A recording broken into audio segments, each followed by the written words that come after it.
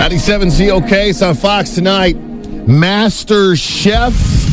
And it's so great to have one of the contestants on with us this morning, Nate Love. Absolutely. Good morning, Rockford. How you doing? Good, Nate Love. It's Steve Shannon and Mandy James. Now, is that name real or is that your TV name? It is my real name. My parents didn't think I could handle more than 2 syllables, so they gave me Nate Love.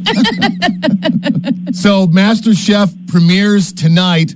We were just watching this interesting video where normally there's 20 contestants, and 20 contestants got surprised with 20 more. Yeah, they dropped the hammer on us this year. You know, in previous seasons, everyone's kind of competing together for an apron.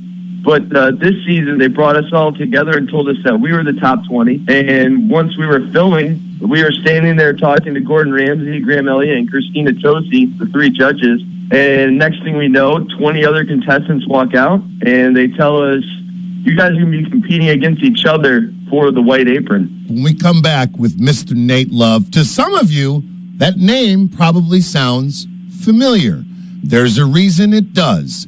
For some of you, you're about to learn something about Nate you're going to find pretty cool, and it's going to be the biggest reason why you watch every episode of MasterChef this season on Fox.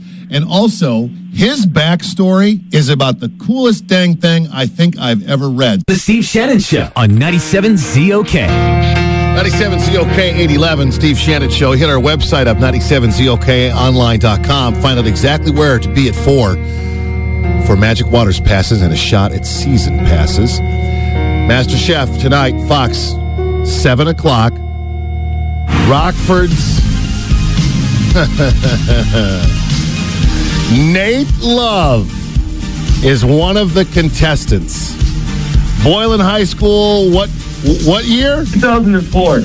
You're really going to date me on that one, Steve. Oh, shut up, man. I'm class of 86. We're not even going to have that conversation. You know, funny thing my mom told me last night is that your mother-in-law was my preschool teacher at the YMCA in Beloit, Wisconsin. You're kidding me. No, true story. Wow. What a small world.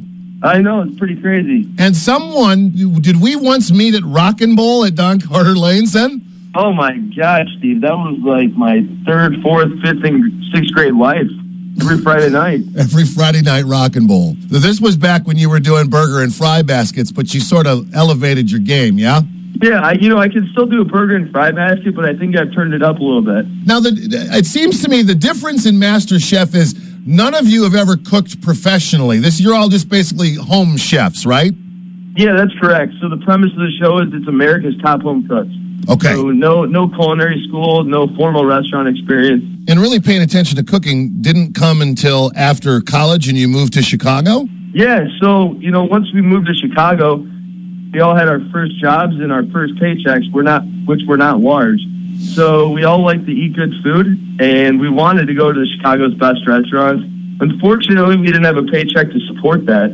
So I just told all my friends, like, hey, we can still eat restaurant quality meals. I'll just do the cooking. So we would go over to either my apartment or a friend's apartment, and I would do all the cooking, and I'd throw it down and try to whip up restaurant quality meals. And fortunately for my friends, over time, the meals got a lot better, and I think everyone would prefer to come to my kitchen instead of going out now. You just taught yourself how to do all this? All self-taught. So how do you actually get to audition then for MasterChef? One of my best friend's wife, she was like, Nate, you have to try out because I'm the one that's cooking for her all the time. And I was pretty apprehensive at first.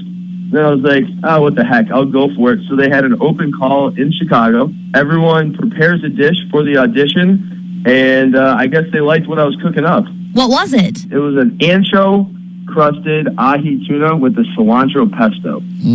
Stop! Nobody. Don't talk. I want to pretend I'm eating that. Just quiet. It was really good. Really good. Oh. Is it possible to have a strategy to win this thing? It's a great question. Every personality out there is so different. So I guess you can kind of try to play, not necessarily mind games, but you kind of have a good understanding of who the competition is, and you can use that to your advantage. Now, what is the ultimate outcome or the goal of the show? So the winner gets a $250,000 prize, which wouldn't ruin anyone's day. It sounds pretty good to me. Yeah.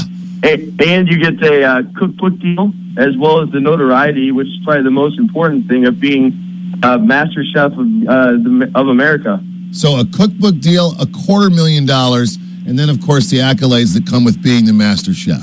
Sounds terrible, right? And you get to have celebrity friends over for dinner like us. And I get to be on ZOK. I mean, how much better does it get than that? You see, he's still not confirming that he would actually cook for us yet. What if we asked really nicely? Yeah, let's do it in studio. I'm in. This dude only does it dapper, so we have to get dressed up. We can't come slouchy. No T-shirts and sweatpants at my table.